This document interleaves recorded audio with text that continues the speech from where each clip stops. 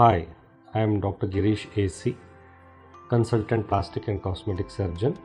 I am heading Curls and Curves Hair Transplantation and Cosmetic Surgery Center located in Vijayanagar and Koramangala, Bengaluru.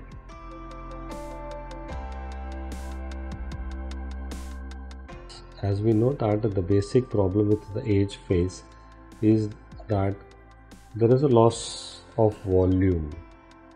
So after the 45, it may be after 55, more so in after 55.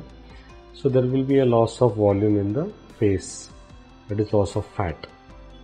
And soft tissue, even thinning or atrophy is happening, along with the loss of elasticity in the skin. So thereby these wrinkles, folds will happen. So these are the two basic problems. The previous thoughts were that just to tighten up the skin. So they pull, tighten and coalesce facelifts, neck lifts, all those. The recent concept is that correct both underlying problem.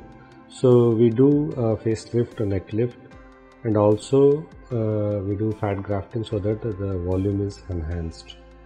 This fat grafting is also called a stem cell procedure. It gives the volume, it acts as a natural filler, and it improves the tone of the skin, it improves the wrinkles, folds, and rejuvenates the face. So the basic aim of this is it rejuvenates the face. So it brings back their youthfulness, or it gives some improved look of lesser age. So more or less it's a boon, I can say. So we usually use this fat grafting alone or in combination with this tightening procedure called facelift or neck lift. It works.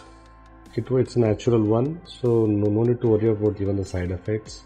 So one's own fat is used here, and it's a downtime recovery is also very less. So one can resume their activity by 3 to 4 days. So there is no much aftercare as well. Whatever the fat grafting, along with sometimes nano fat grafting, what we use is definitely a boon for the age phase.